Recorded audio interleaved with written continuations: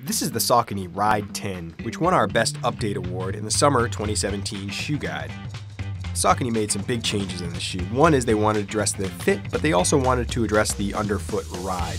And one of the ways they did that is they got rid of the heel landing zone, which was a second piece of foam they had in the heel for when you made contact with the ground. And instead they've upgraded the entire midsole foam underneath the foot to a new power foam material. So it's a new improved foam that they're using.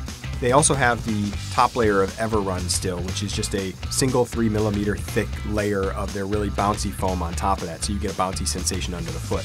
The combination of these changes did make the shoe a little firmer underneath the heel and the forefoot, but it's still plenty soft, gives you a good responsive ride, so it's going to handle high mileage, but it's also going to feel pretty quick when you really want to turn on the speed.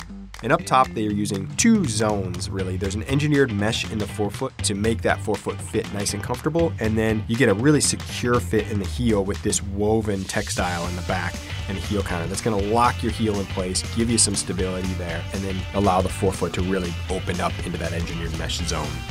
The Saucony Ride 10 won our Best Update award in the Summer 2017 Shoe Guide, and it retails for $120.